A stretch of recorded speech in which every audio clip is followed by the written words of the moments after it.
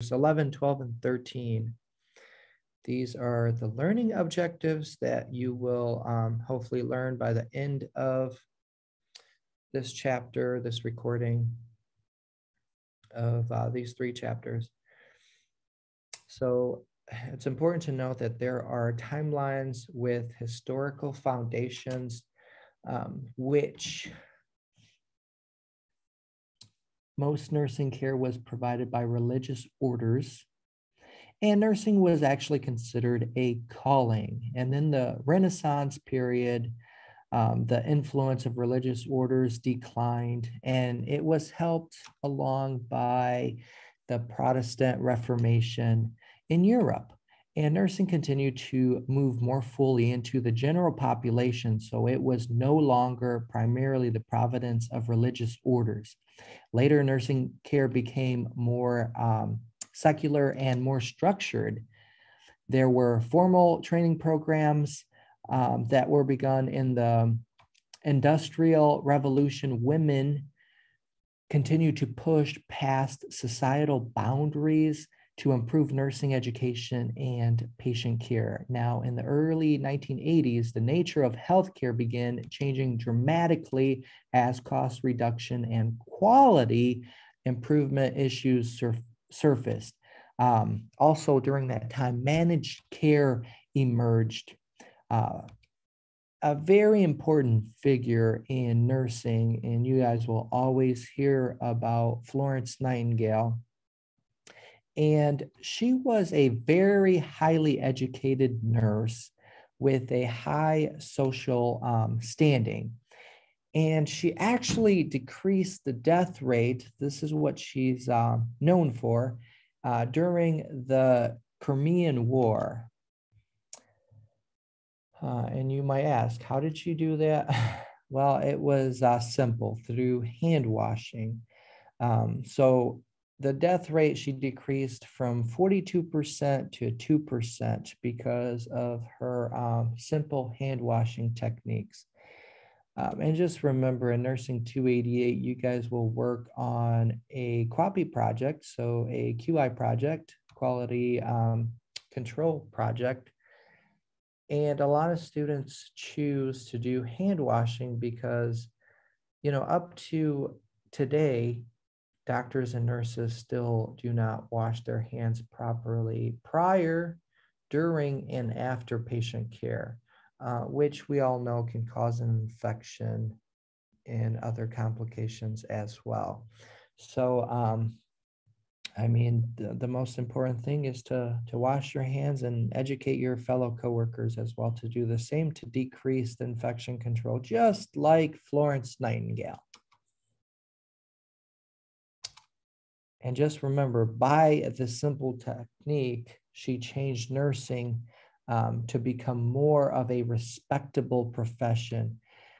She believed nursing was an art, and one that required organized, practical, and scientific training. Another important figure is Clara Barton, which some of you may know. She was the one that organized the Red Cross. And then Lillian Walt started a visiting nursing service for poor families in New York City. Mary Breckinridge started the Frontier Nurses in Kentucky. And those are still in operation today.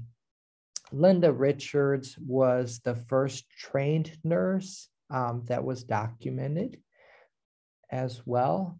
And there were many others as well. And for your discussion board, I will have you share about some of those other nurses that were,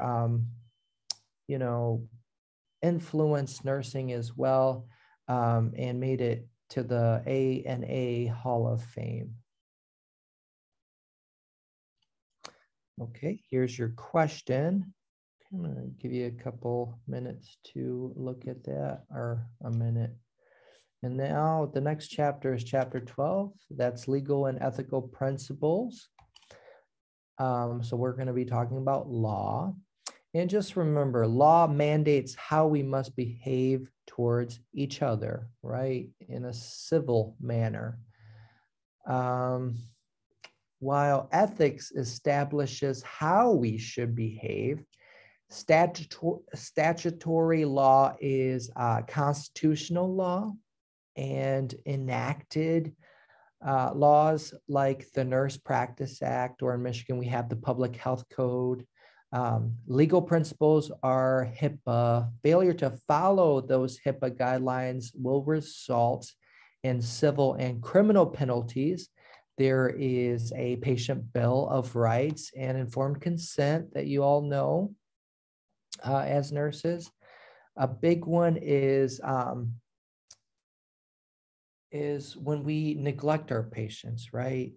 That's a big one in nursing. So that is right here under negligence and malpractice. So it's important to know what negligence means, and it means it is the failure to use such care as a reasonable, prudent, and careful person would use under some similar circumstances. So if you were actually negligent, right? Professional negligence is also called medical malpractice or professional malpractice. Omission or commission of an act departs from the standard of care that a reasonable, prudent person would do in the same or similar circumstances. So if you were accused of being neglectful, then there would be another nurse who is an expert testimonial nurse who would take the stand in the court of law, and she would actually testify what you should know, what you've been trained to know and understand as far as care for a client. Malpractice is the improper or unethical conduct or unreasonable lack of skill by a holder of a professional or official position. Medical malpractice is professional misconduct. Failure to perform your professional duties, failure to meet to the professional standards of care that results in harm to another. 4 elements must be present for a person to recover damages for malpractice. Duty of care, obligation exists to conform to a recognized standard of care. Breach of duty must be a failure to adhere to an obligation from a recognized standard of care. Injury, where there is actual damages that have occurred. Causation, injury was foreseeable, caused by a breach of duty, and the conduct was the cause of the injury. Standards used to provide malpractice standards of care, facility policies and procedures you all have to follow and know those as well as you practice as LPNs. You will do the same as registered nurses. And remember, those will protect you. And those are protocols in your job description, in professional literature as well, that you can follow. It's expert opinions, your State Nurse Practice Act, and the reasonable person standards. These are guidelines to prevent witches performing only those skills which are within your scope of practice. And a lot of you during the discussion board said that the week 3 discussion board said that you strongly believe that a lot of LPNs and nursing homes go above their scope of practice. Well, just remember, by law, as LPNs, if you feel and know that you're going above your scope of practice, you have the right to say no to your director of nursing, and you can report them to the board. So again, Remember, we are covered under the Public Health Code, and Michigan does not have a Nurse Practice Act. So whatever doesn't follow that, you're going outside of your scope, and it is reportable. So it's important to stay current in your field of practice, delegating carefully and legally to other personnel, administering the drugs using all the rights of medications, being aware of your own strengths and weaknesses, and advocating for your patients is very important as well.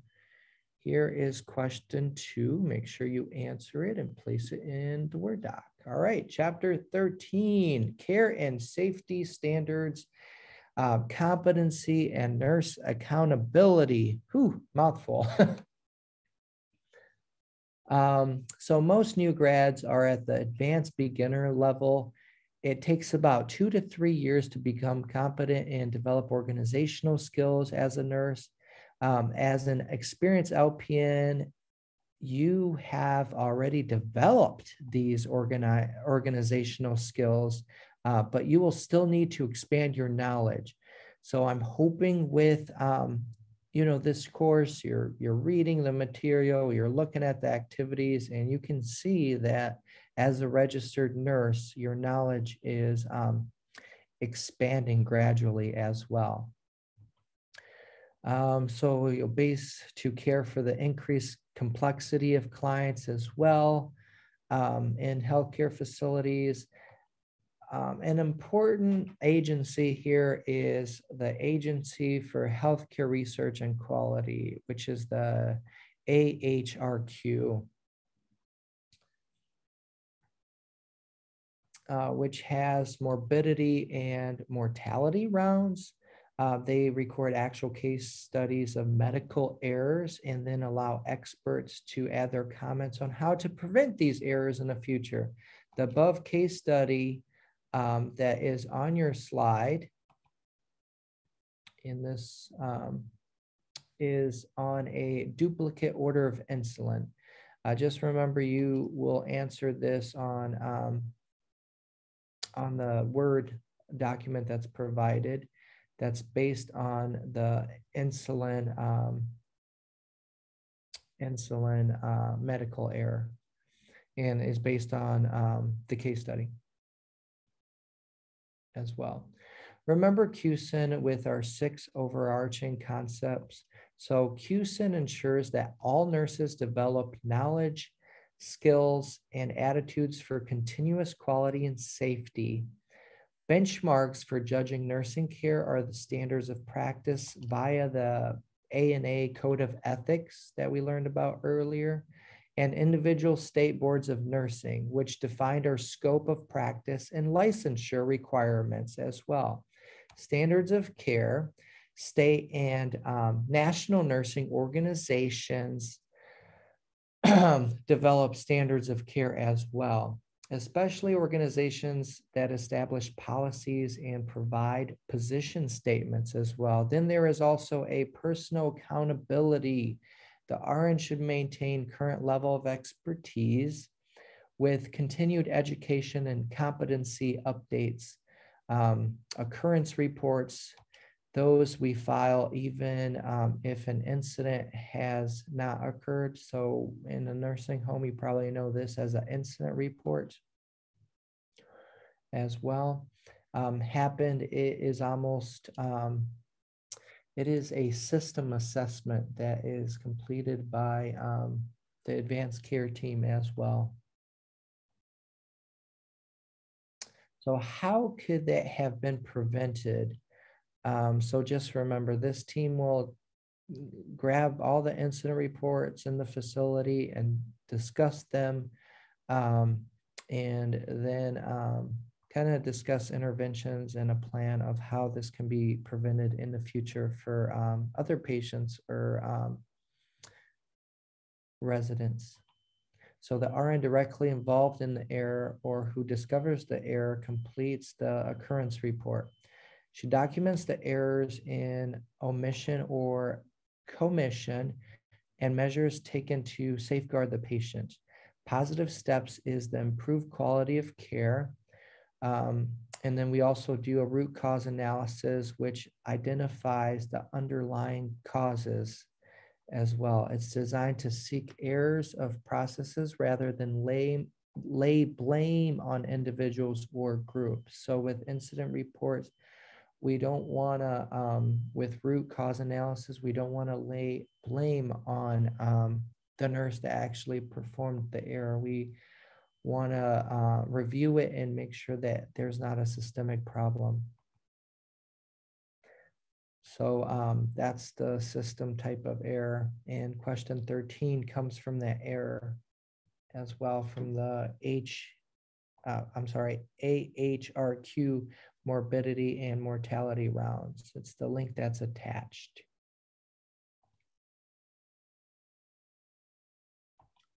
Okay, so question 13, you will have to answer this.